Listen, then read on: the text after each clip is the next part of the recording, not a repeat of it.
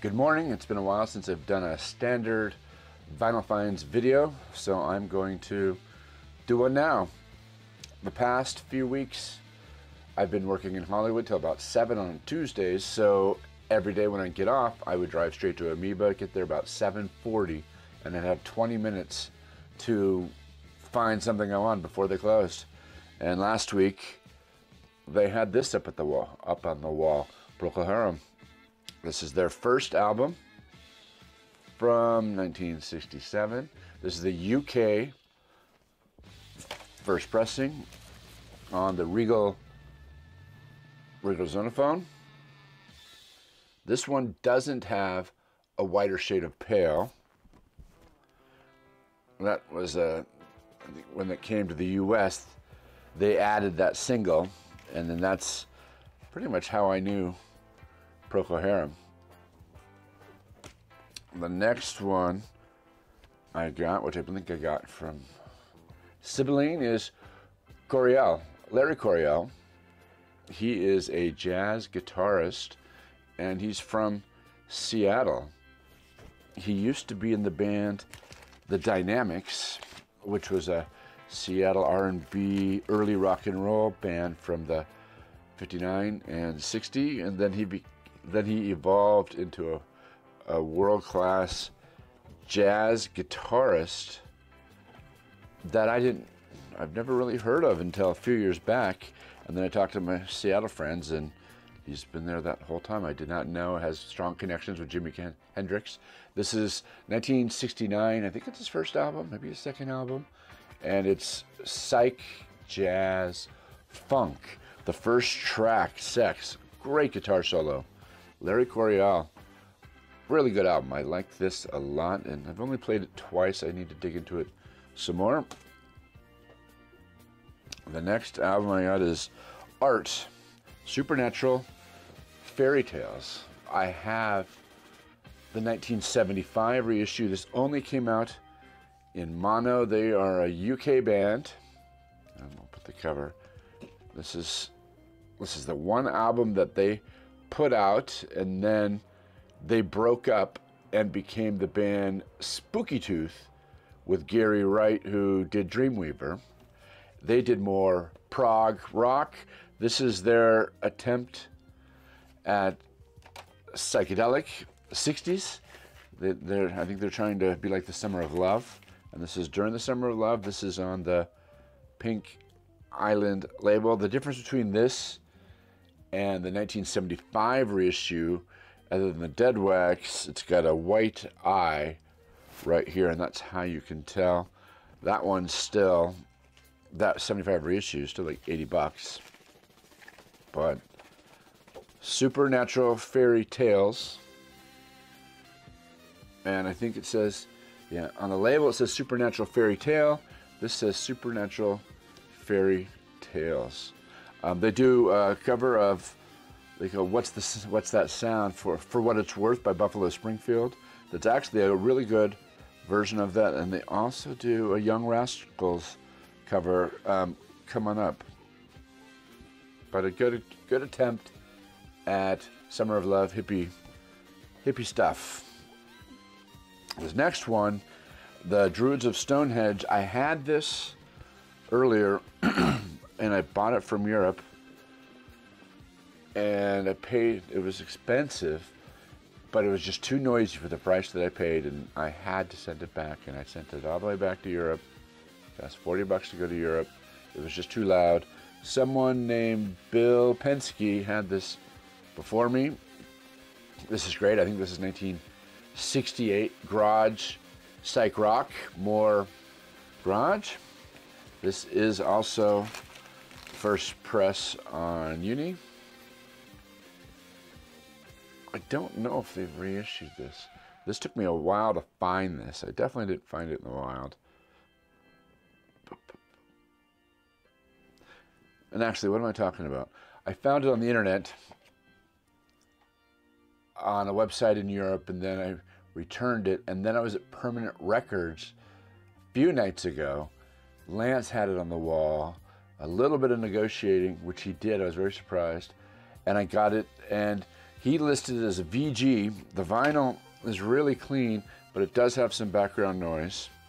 And it's interesting because at my office, I have a couple turntables, and I have a couple turntables at my house. And when I played it at my house on that stereo right there, that's a P6, and that's a Macintosh 6700. I hear every little pop, crackle, everything. It's super revealing. And I wanted to take it back, and then I brought it to my office where I was going to go at lunch and take it back. And it sounded really good, except for the occasional pop and tick, which I'm fine with. So then we brought it upstairs, and I had a couple of my employees listen.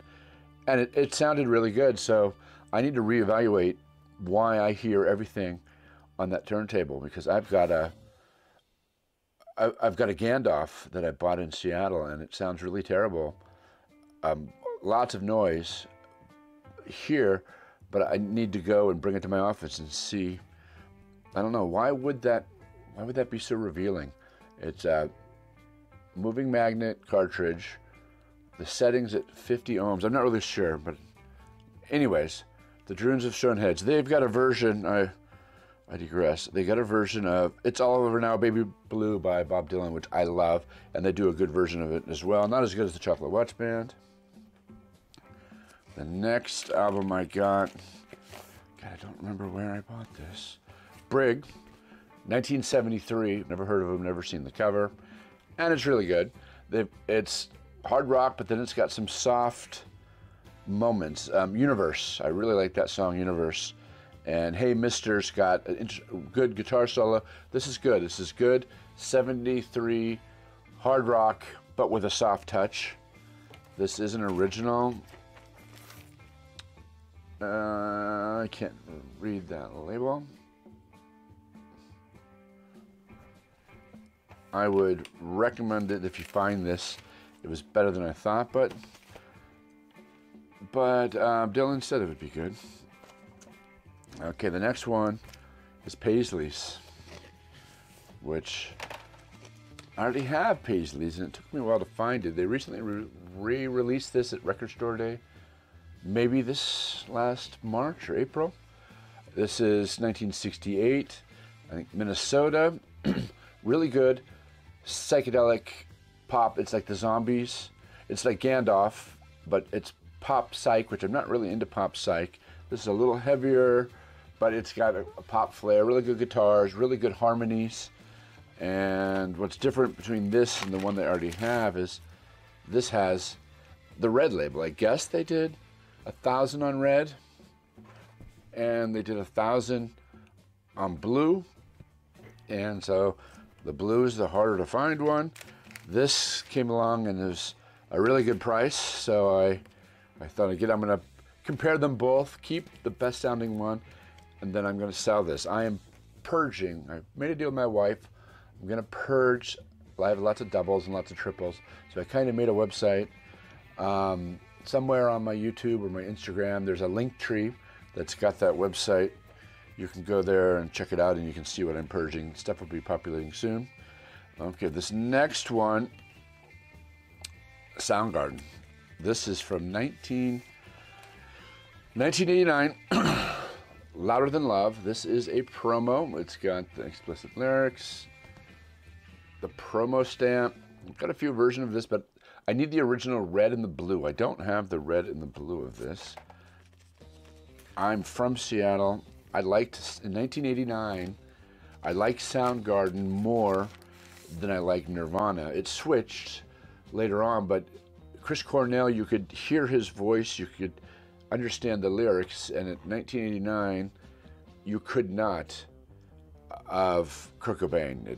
When I saw it, he played at my community college, Green River Community College, and who knows what he was saying. It was really good, but you couldn't tell what he was saying. What's good about this, I've already had this black vinyl version, but it came with a press kit. Came with a press kit, and also with the photo. And there's the have it.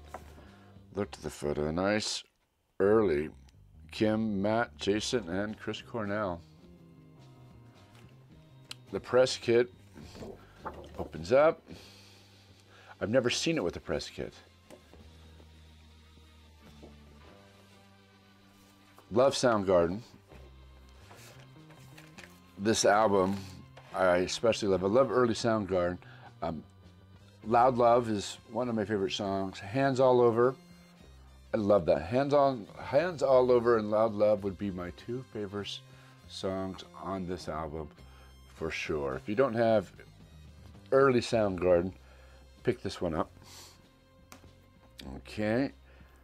On that, this is a cover only by Mamas and the Papas. Was it 1966? It's got the toilet cover, which I guess in 1966 that was distasteful. Maybe when the Butcher cover came out, which made them change that. So they changed this. There's no toilet. There's a bunch of hippies in a bathtub. That probably would have offended my grandmother.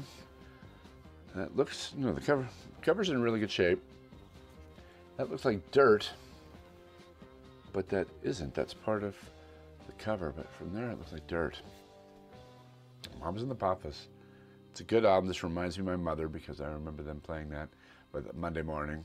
Often on my Instagram, on a Monday, I'll put that song Monday morning. This one is on the original Dunhill. And definitely, it's like a VG Plus vinyl.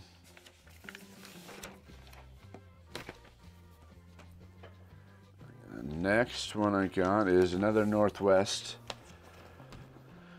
This is the Rats. This is 1978. This is Fred Cole of the Dead Moon. Dead Moon was a Portland band. I saw them in Seattle back in the 90s. He was also in Lollipop Shop. He was in a band in the 60s, the 70s, the 80s, the 90s, and after. I think he died maybe 2008. Toadie is his girlfriend. Andrew, that's not Andrew Loomis. No, I don't know the drummer. Louis Samora. But Rats, if you like Dead Moon, it's like that, but 1978. His voice, the guitars, the same type of lyrics. He didn't stray too much. It's a red label. I guess this is a reissue. I need the original one. They have 3 albums of Rats. I have the first 2, and I thought I had the original red, but apparently I just have the red label. Rats. Okay, the next one I got from Sibylline Records. I know nothing about it. And Harumi? I guess, yeah, Harumi on Verve. The owner of Sibylline told me I should get this. It's 1968, Japanese. He says it's like, and I played a few tracks, it's like Pink Floyd from 1967. Syd Barrett's Piper at the Gates of Dawn, Pink Floyd. The cover's very psychedelic. Heard a few tracks and he was right. It is Pink Floyd-esque. It's a double LP. It's on the Verve Forecast label. Fire by the River, Sugar into You. Yeah, no, I should probably dig into this a little more. Harumi. Okay, the next one is The History of Northwest Rock, Volume 1. I collect music from Seattle and the Northwest from the 40s, 50s, 60s, 70s, and 80s and 90s. This goes through the history of early the R&B from the Frantics, Dave Lewis, then it goes into Garage, the Sonics, Kingsman, which is the Northwest. It goes into the Dynamics, which I talked about how Larry Coryell was in the Dynamics, and Dawn and the Good Times. The Barge goes into psychedelic, the Springfield Rifle, and the Barge. So it goes all the way from Seattle's R&B days to the garage, to their light psych, the heavier psych, and the country psych. This is The History of Northwest Rock, Volume 1. They've got 4 or 5 volumes just like this, and then they've re-released them. This came out This particular version is 1976. They have, this is a reissue of one that came out in maybe 69, and then they have even more recent reissues. And recently I got the Velvet Underground loaded. This is one of my favorite, and my second favorite Velvet Underground album. This is the Analog Productions. I got number 923. Haven't opened it yet. I have the white label promo of this. I have the UK version of this. I have a couple US versions of this. Oh Sweet Nothing, the last track on this, which is side 4. It sounds weird. Oh Sweet Nothing is my favorite track on here. I really enjoy this. When I was in college, I did a video and I used that. And that was before YouTube would take stuff down. Can't wait to listen to that. And the last one on my list of new finds is Abraxas. I never did get the one-step box. Kind of regretted that. But I've never heard that. But this came out, so I picked this one up. This is number 152. This is the Mo-Fi's Super Vinyl. I will open this up and play that this weekend. It's a really enjoyable album.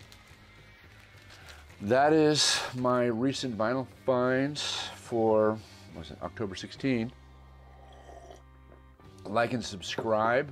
I think I'm going to do another Pink Floyd best of my singles of Apples and Oranges here, maybe this weekend. And comment if you know anything about these records, or if you have any suggestions of records after showing this that you think I might be into. Thanks.